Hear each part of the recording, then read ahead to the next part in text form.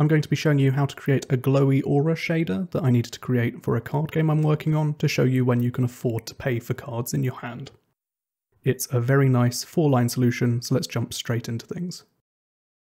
To start with, you're going to want to get a hold of a simple white to black gradient. The white is going to be where you want your aura to be. I found this one by googling white circle fade. Now we can go to the aura texture, add a material, and then add a shader material, and we're off to the races. We need to declare the shader type. This is going to be a canvas item because it's 2D.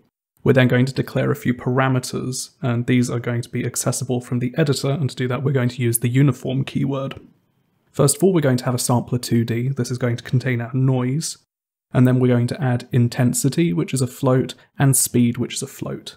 And intensity is going to control how on our effect is, and speed is going to be the rate at which the noise moves. Now we can quickly set up our noise.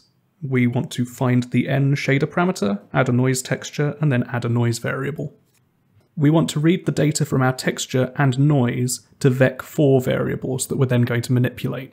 So we're going to save our texture to a vec4 called tx, using the texture method and then texture in all caps and UV in all caps.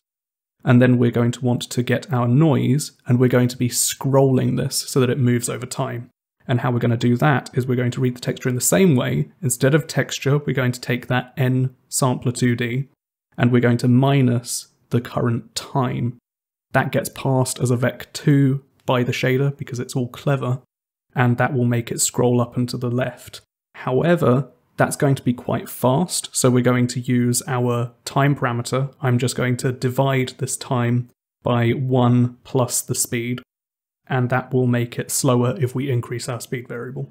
Now we can actually generate our aura. I'm going to get this by multiplying one channel from our texture by another channel from our noise, and then multiply that by our intensity. And then I'm going to clamp that between 0 and 1 so we don't get too small or large values. After that, I'm going to square it using the power function, and what that will do is it will create more contrast in our glow so that the lighter areas are lighter and the darker areas are darker. You can see it in action here, but our noise isn't quite right. It's a bit too noisy.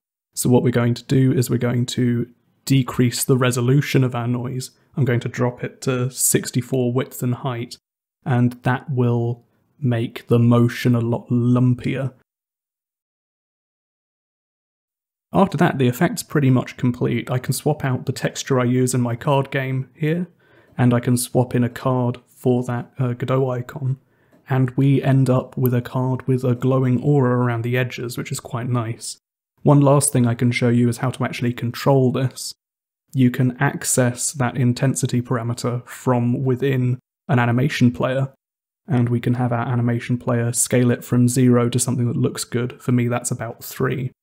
And then I'm going to add a little script to listen for an input, and if our shader is off, it will turn it on, and it will play the animation, and if it's on, it will turn it off, and it will play the animation backwards. And here you can see that going, and that's about it. Thank you very much for watching, and I hope this has been helpful.